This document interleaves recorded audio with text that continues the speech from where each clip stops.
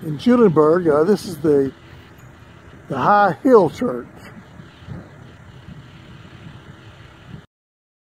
The High Hill Church is actually St. Mary's Catholic Church. This is the interior of St. Mary's Church, High Hill. Very ornate. The organ's upstairs, isn't it, Joe?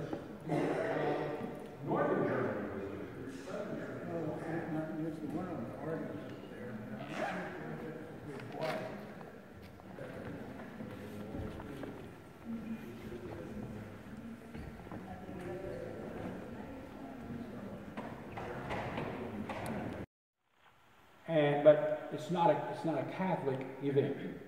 All right. Now, having said that, this church is Gothic. If you will notice the ceilings, both the ceilings on the side aisles and the main arch, they began actually around the year 1000. They started building churches like this that were called Gothic churches.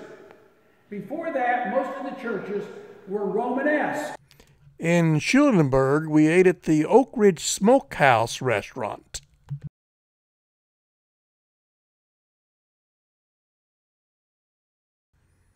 And this is the second church we visited in Schulenburg. It's called St. John the Baptist Catholic Church.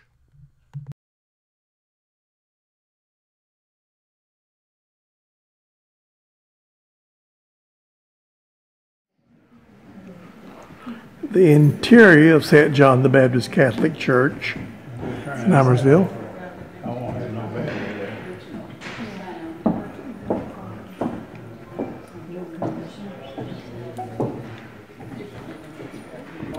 It's the decorative part of the high altar.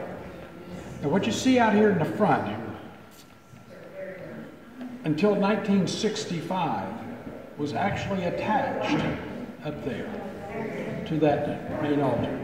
After 1965, they detached it and moved it up closer, and the priest now stands behind it and faces.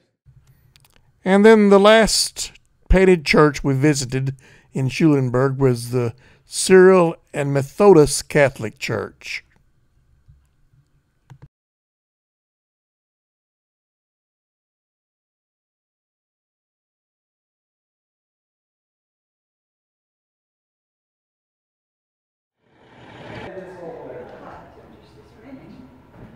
This is the interior. Oh, look at this. Restoration.